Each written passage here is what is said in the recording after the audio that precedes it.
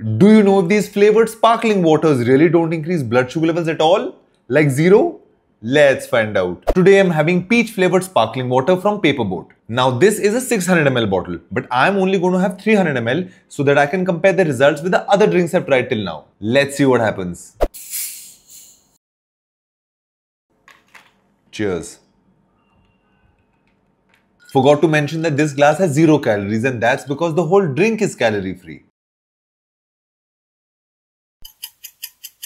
Let's see what my glucose monitor says. Absolutely flat, 0 mg increase. This confirms it that if a drink is sweetened by a calorie-free sweetener and it has 0 calories, it will not increase blood sugar levels at all. Because even when I had Diet Coke, my blood sugar levels had not increased at all. Plus, it looks like the type of calorie-free sweetener used also does not matter. Because Diet Coke is sweetened by aspartame, which is an artificial sweetener, and the Paperboat sparkling water is sweetened by a mixture of erythritol and sucralose, another type of artificial sweetener. Now, there is a debate online whether artificial sweeteners are good for us or not. But while that debate continues, one thing's for sure. They do prevent massive sugar spikes from happening, because this is the graph of when I had regular Coke and my blood sugar levels had increased by 58 mg, followed by a terrible low blood sugar phase. No comparison.